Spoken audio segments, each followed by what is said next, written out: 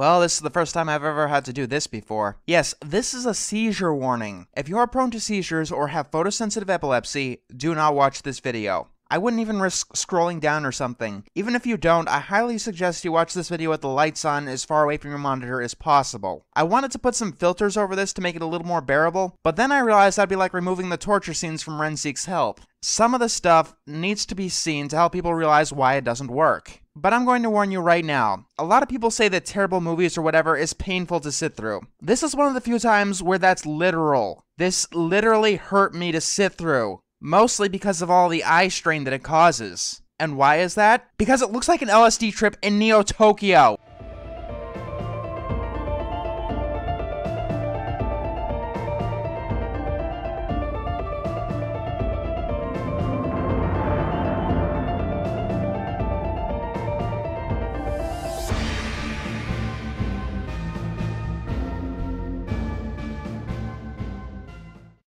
No joke, some scenes contain so many bright flashing colors that my computer has trouble rendering them. Like, how does this even happen? Hey, what color should we use for this background? All of them! What about this one? All of them! All the fucking colors! Sometimes less is more, guys. There are plenty of shows that have shown me worse things on screen, but this show has the worst visuals, period. On the standard that the nightmares notwithstanding, even the worst shows that I've seen before now would not have caused me physical pain. And keep in mind that I watched a few episodes to pick the ripest fish in the barrel. I literally could only watch one a day because my eyes were watering by the time it was done and I had a migraine. Like, I was already going nearsighted before I watched this show. I don't want to know what this is going to do to my vision overall. Eventually, I gave up and decided to go with the first episode.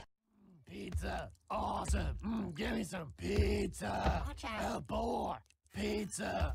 I don't even know where to begin. These are some of the worst designed characters that I've ever seen. Like, first of all, what's wrong with their eyes? And why is that robot's eyes sideways? The brown thing, that's Domo, if he was hit on the head and given brain damage. This Domo thing's name is Alfei, and I hate him. The other two characters are passable as far as blandness goes, but Alfei, my god, is he an asshole. Like, he starts the episode eating all the pizza and then annoying his friends for theirs and getting angry when they wouldn't give him any of theirs. This is literally the first scene of the first episode. The concept, I think, is that these three guys are detectives. Let's just say that the plot matches the visuals perfectly. The biggest problem they have right now is that they're out of pizza. Okay, so if I got this straight, we're supposed to be interested in this episode because some guy ate all of his friend's pizza and he wants more of it. He's also totally unlikable, so I can't care about his endeavors. If I wanted to watch someone eating for 11 minutes with bright flashing visuals, I'd play a game of Pac-Man. We get a title sequence that says nothing really. People throughout time have solved problems, and this is the story of some of them. I talk about how stupid this is, but I'm too distracted by my own eyes watering. I could only write the script for this review watching the actual episode in 1-minute intervals. But at least I don't think the visuals can get any worse. Unless, of course, they steal some character designs from Mr. Pickles.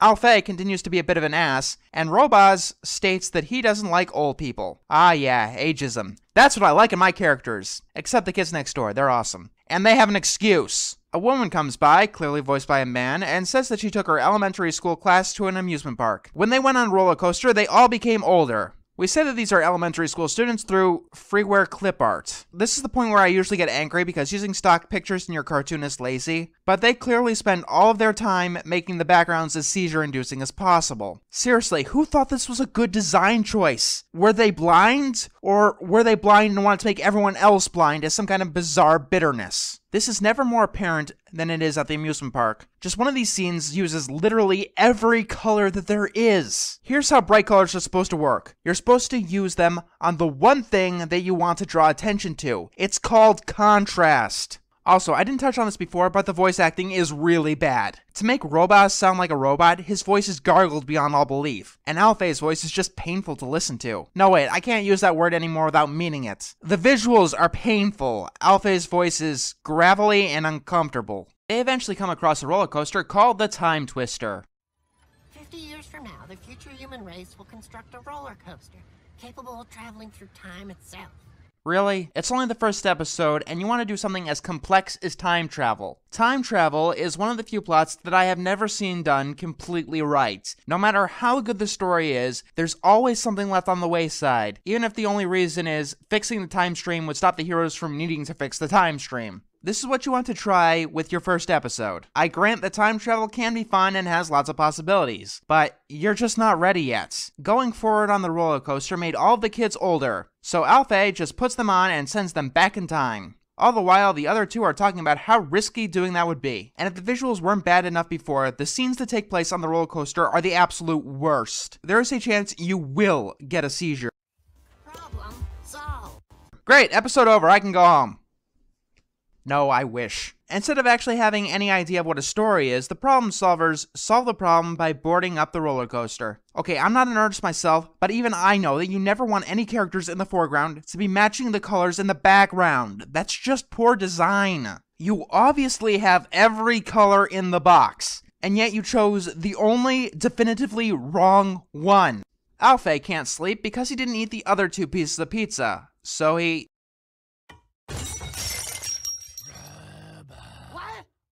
Can you go get me pizza?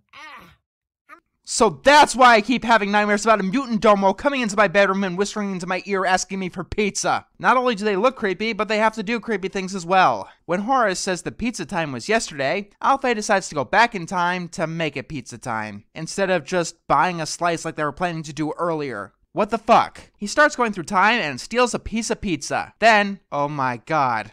It's a landscape with muted colors! Hallelujah, my eyes can finally take a little bit of a break. Oh my fucking god, my eyes! They really hurt. They really fucking hurt. Alfie here comes out of the time machine younger, and with a dinosaur, who doesn't appear to be any older. Continuity? What's that? The next day, Robaz says that he's detecting some time travel. Then Alfie acts like a jerk. When Robaz asks to scan some of his pizza, Alfie eats it. Then he's upset that he's out of pizza. What's the moral of the story here? You can't have your pizza and eat it too? You know, I never got that saying. If you're not going to eat your cake, what are you supposed to do with it? Nail it to the wall? Stare at it until it gets moldy? The only purpose to having a cake is eating it. Yes, I'm stalling. Look, my eyes hurt. You try getting through an episode of Problem Solvers in one sitting and tell me how easy it is. You know, if you don't go blind. You want to hear a story? I sat through Electric Soldier Porygon without trouble, which despite popular belief, has bright flashing lights all over the place. I got through it with minimal issue. This though, I have to take a break each minute to get this script done. Alfie goes back in time again and again and again. After he turns into a baby though, he doesn't get any younger. You know, he doesn't fade into non-existence. Eventually, the problem solvers finally realize that something is up and they go to this snooty dog person. Any effort of voice acting went to him. They ask him how to solve the problem because they're not good at doing the one thing they're supposed to do. Simply have to destroy the time twister at its source so none of this ever happens, happened, or will have had happened. Ah yes, 50 years in the future. Must ride the coaster fast enough to reach the end of time. There awaits Eternitron. Or that. Continuity, what's that? People have said that the show isn't so bad if you look past the visuals, but I have, and nearly went blind doing it. What I see are horrible characters, bad voice acting, and inconsistent writing in a time span of 11 minutes. It gets nothing right. Alfie gets back to his normal age, but the other two don't get older. He got younger. And the anti-wrinkle cream I put on you and me while we sleep is protecting us from aging. TMI, buddy. TMI. They make it to the future where, oh my god, they've learned about dominant color. It only took them to the literal end of time to figure it out, but they finally got it. Yes, scenes that focus on one particular color usually look better than ones that are all over the place. At the end of time, they fight a badly animated watch thing, and I don't care. I'm just happy that they're giving some mercy to my eyes. To defeat the watch thing, they go back in time and... Duh! My eyes! Ow! Okay, you fuckers. That's it. It is so on. I am taking whatever's left of this piece of shit down! Stop. I don't have time for this, old man. This show nearly left me blind. I don't want to know what kind of damage this has actually done to me. Sometimes the louder that you shout, the less the people will hear you. What's that supposed to mean? I told you. You weren't ready for Renseek's help. It changed you too much. You're becoming angrier, more brutal, and more sporadic. So what? It allowed me to take on some of the worst, things I could never imagine taking on. Once upon a time, the splinter made me vomit. Now I laugh at the person I once was. I have the power to take on anything now. Power is nothing without grace. You may know how to unleash all this anger, but there's still much you have to learn. There's a where and when, and now is not the time. Look around you, old guy. This is the worst design show I've ever seen. A show has never given me this much eye strain before. I can barely keep my eyes open. How can this be not the time to release my inner anger? Because this is one of the worst things that you've ever seen. I don't get you. Any man can get angry when fighting a foe or a dragon, but the man who can stay calm in the face of even the greatest adversary is the one who most often wins. Sometimes the stronger blow isn't the one that wins, but the one that sees the weak point in the heat of the heaviest, fastest battle.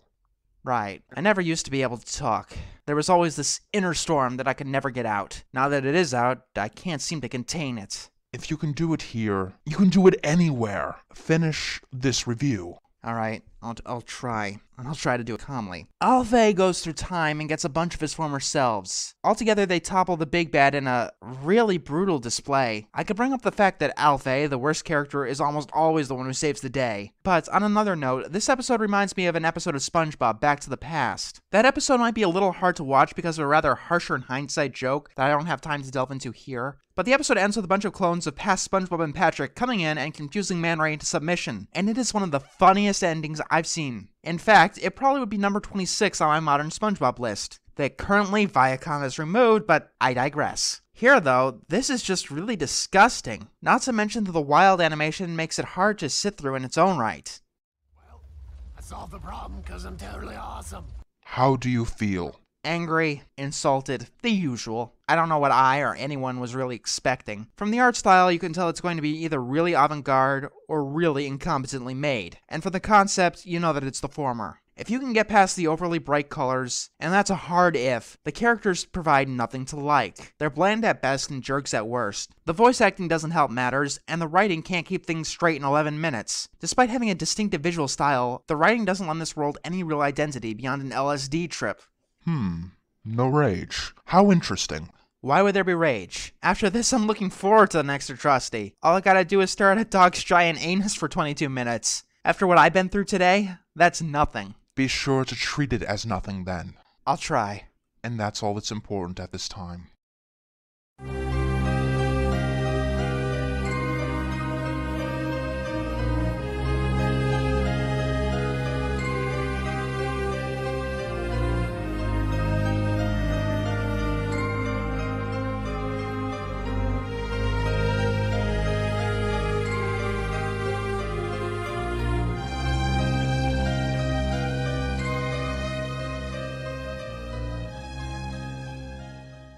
Well, this is the first time I've ever had to do this before. Yes, this is a seizure warning. If you are prone to seizures or have photosensitive epilepsy, do not watch this video. I wouldn't even risk scrolling down or something. Even if you don't, I highly suggest you watch this video with the lights on as far away from your monitor as possible. I wanted to put some filters over this to make it a little more bearable, but then I realized that'd be like removing the torture scenes from Ren Seeks Help. Some of the stuff needs to be seen to help people realize why it doesn't work. But I'm going to warn you right now, a lot of people say that terrible movies or whatever is painful to sit through. This is one of the few times where that's literal. This literally hurt me to sit through. Mostly because of all the eye strain that it causes. And why is that? Because it looks like an LSD trip in Neo Tokyo.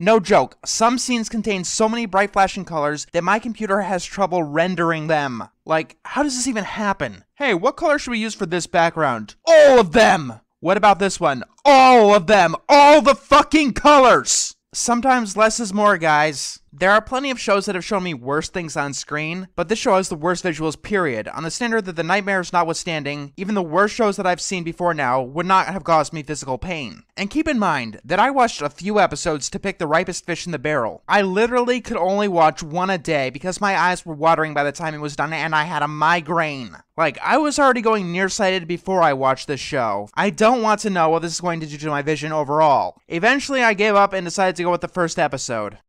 Pizza. Awesome. Give me some pizza. Watch out. Oh boy. Pizza.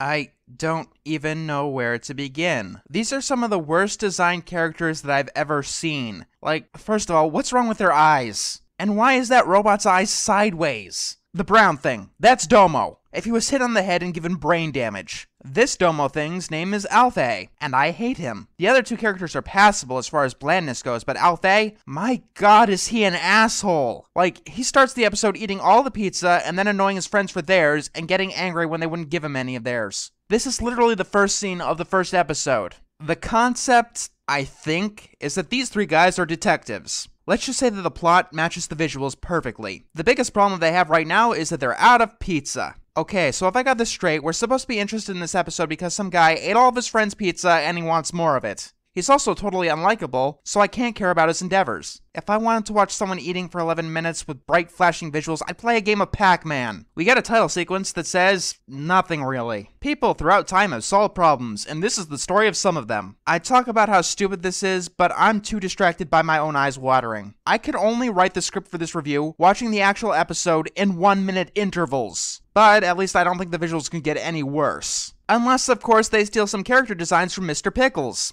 Alfei continues to be a bit of an ass, and Robaz states that he doesn't like old people. Ah yeah, ageism. That's what I like in my characters. Except the kids next door, they're awesome. And they have an excuse. A woman comes by, clearly voiced by a man, and says that she took her elementary school class to an amusement park. When they went on a roller coaster, they all became older. We say that these are elementary school students through freeware clip art. This is the point where I usually get angry because using stock pictures in your cartoon is lazy, but they clearly spend all of their time making the backgrounds as seizure-inducing as possible. Seriously, who thought this was a